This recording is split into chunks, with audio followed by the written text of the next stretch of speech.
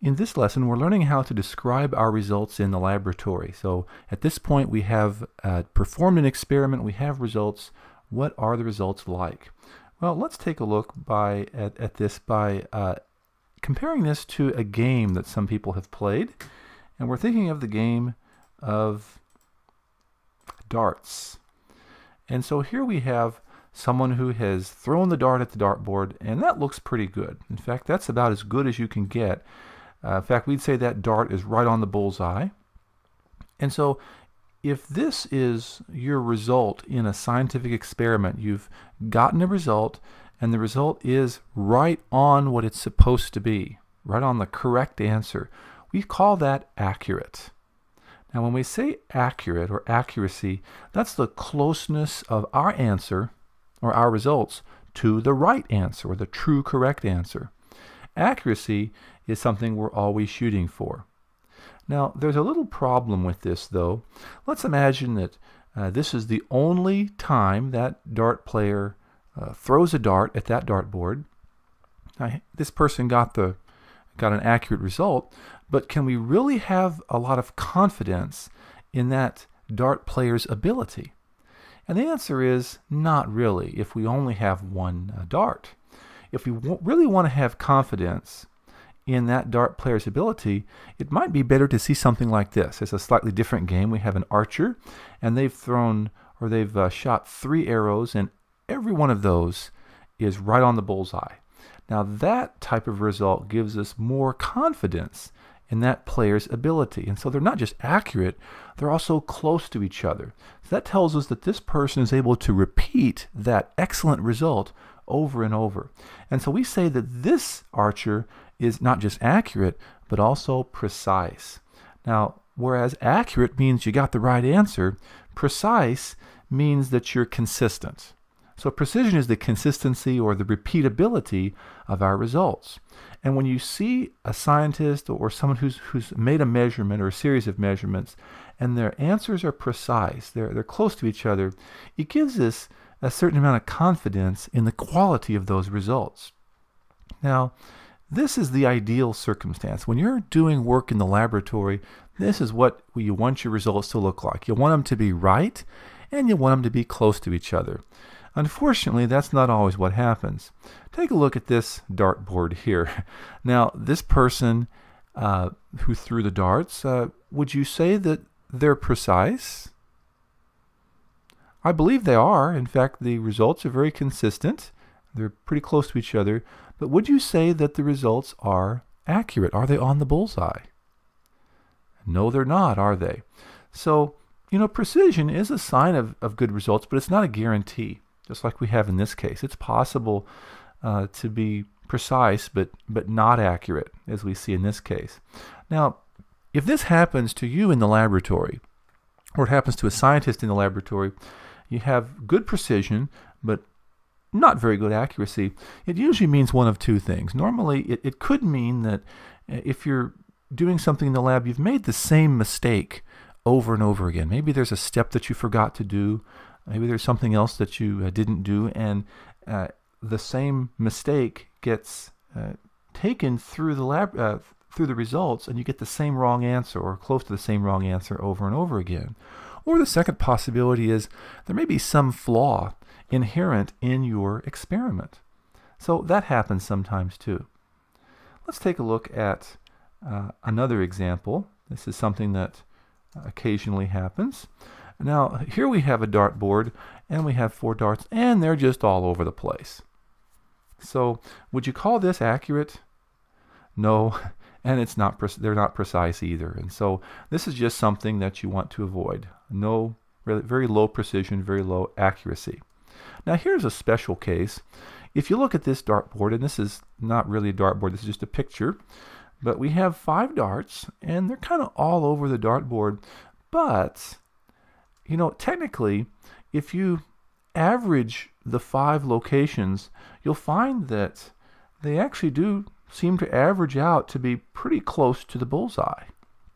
And so technically, we can say that this dart player is accurate for this particular game of darts. But in all honesty, even though this person is accurate, would you really want this player on your team? Because look, they're just all over the place. They never got on the bullseye. They were all around it. This is a case where the person is not precise, but technically they are accurate. And lack of precision indicates a lack of skill. And so this is also something that you want to avoid. By the way, if this ever happens to you, that you have an accurate average, but you're not precise, it's very unlikely. And it's also called, I guess you could call that getting lucky. Now, let's try a few examples and see how these might appear on a test or a quiz. Here we have Albert, who measures the length of a book 3 times and gets these results. And we have 3 values in centimeters. The actual length of the book is 39.72 centimeters. Are Albert's results precise, and are they accurate? Well, if they're precise, we want to look at his results and just see if they're close to each other. And to me, it looks like they are very close to each other. The only variance you have is in that last digit by just a couple of places. The next to last digit, they're all the same. So yes, we can say that he is precise. But the question, is he accurate?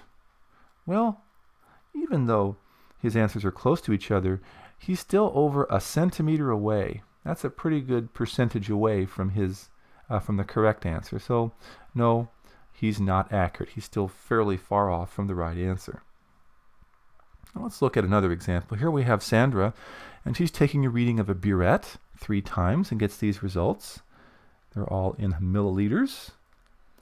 And we know that the actual reading of the burette is 14.37 milliliters. So we have the same question. Is she precise? Notice that in her results, we don't just have variance in the last digit, we also have variance in the next to last digit. So that's a good sign that she didn't really do a very precise job measuring. So no, she's not precise. Is she accurate? Well, she's not accurate either, because look how far away, something like 3 milliliters away from the right answer. That's a pretty large percentage. So not accurate, not precise. Let's try another example.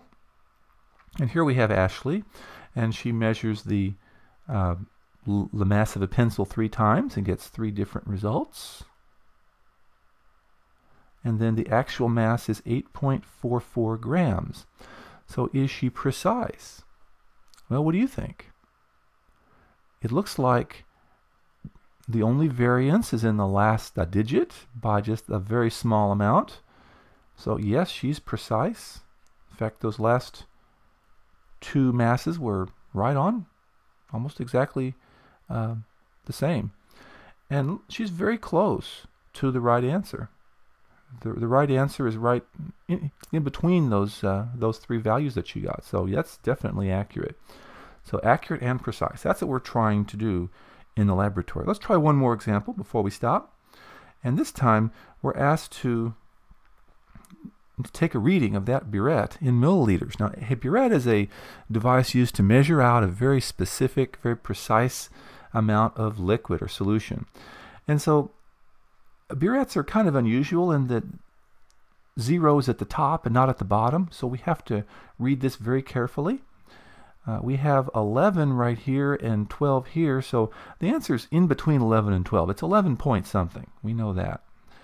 And we always read these burettes at the vertex, or in this case, the bottom of the meniscus. So there's like a right there seems to be the bottom. So right there at that little shadow, let me see if I can make a mark there. All right. So anyway, we see that that is in between 11.4 and 11.5. So that means it's 11.4 something. And we also have to estimate. Whenever you take a measurement in the lab, we always estimate between the lines in order to have a precise value. So to me, it looks like it's almost halfway between, maybe a little bit closer to that top line. So I'm going to estimate that as about 11.44 milliliters. So remember to estimate between the lines.